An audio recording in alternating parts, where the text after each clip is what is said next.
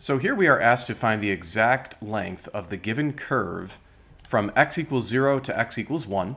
And to help us visualize the problem at hand, we've sketched the graph on the right-hand side. So we're going from x equals 0, starting right here, to x equals 1, which is right up here. And our goal is to find the length of this curve right here. And to do that, we're going to use the arc length formula, as we've shown right here on the screen.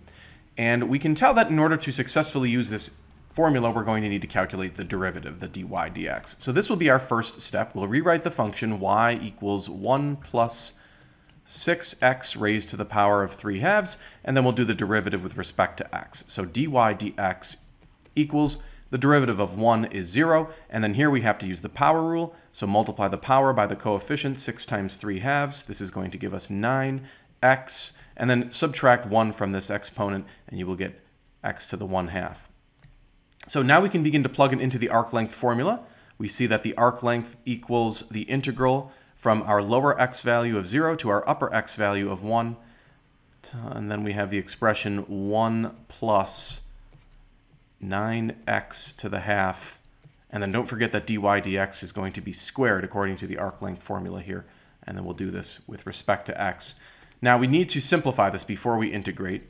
And perhaps what we can do is rewrite the 9x to the half as 9 times the square root of x. Not a necessary step, but we might remember that by doing that, when we square the square root of x, they essentially cancel. That's going to leave you with just x. But don't forget to square the 9 as well. So you'll actually have the integral from 0 to 1 of the square root of 1 plus 81x dx.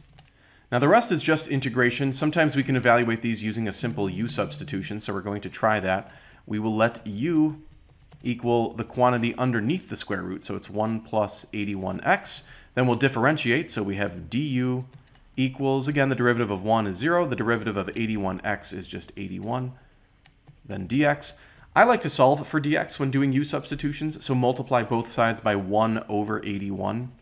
That will cancel out the 81 on the right-hand side, so we see that dx is equal to 1 over 81 du.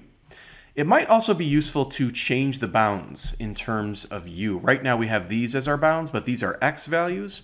So what we'll do is change the bounds as well. So let's start with the lower bound. So that was x equals 0. We're going to plug that into our equation here, so we can see that u would equal 1 plus 81 times 0. This shows us that u is equal to, well, it's going to be 1 here. So there's your lower bound in terms of u, and then your upper bound will plug in 1 for x. So then we'll have u equals 1 plus 81 times 1. This will work out to 82. So those are your new bounds, and therefore you can rewrite the integral as follows. You're going to integrate from your new lower bound of 1 to your new upper bound of 82. And then you're going to have the square root of u. And then for the dx, don't forget that that was simplified to 1 over 81 du. Next, we will factor out the 1 over 81. So it's then times the integral from 1 to 82 of, now, the square root of u, why don't we write that as u to the power of 1 half? That will make our integration easier. So now we're integrating. We'll add 1 to the exponent. That will make it u to the power of 3 halves. Then multiply by the reciprocal, which is 2/3. Don't forget about the 1 over 81 in front. And then we're evaluating this from 1 to 82.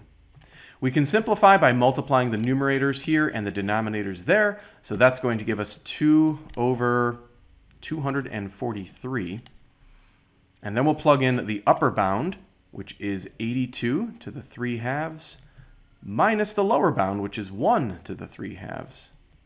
Now, 1 to the 3 halves, of course, is just 1, so you can actually simplify that. And there is the answer to your question. And for any purists out there who don't really like 82 to the 3 halves written in that manner, we can go a little bit further, I suppose. Recall that that's equivalent to the square root of 82 raised to the power of 3. And again, this is just for the purists. That can be written as the square root of 82 times the square root of 82 times the square root of 82. Now, of course, the square root of 82 times the square root of 82 right there, that's just 82. So you could also write this as 82, and then you have that extra factor of radical 82 there, and then minus 1. So this would be an equivalent way of expressing the answer.